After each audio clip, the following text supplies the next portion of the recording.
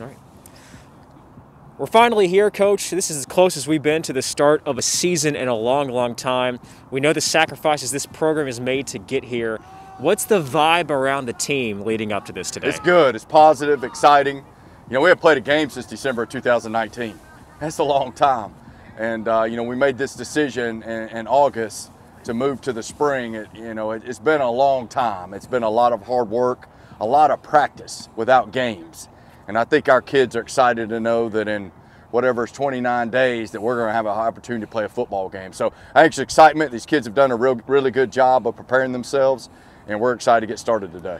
Given the extra periods that your team had in the fall, how well prepared, what kind of shape are they in coming into practice today? It's going to be interesting to see. You know, I think we're in good shape. It's very different from when you would come in camp in August when you've had 2 straight months of nothing but strength conditioning.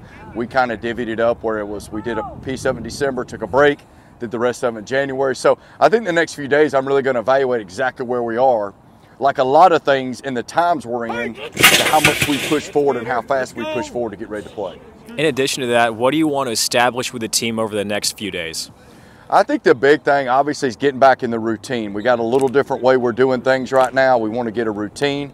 And I think the big thing is our kids buying into some of the protocols and things they're going to have to do to be out here to prepare to practice, to prepare to play, and all the things that go with it. So, and I think the one thing that's been tough for us, Nolan, is a lot of the team stuff. You know, where you can get together, you can have a meal, a lot of those things are just hard to do right now. So anything we can do together to continue to bond these guys together is really big.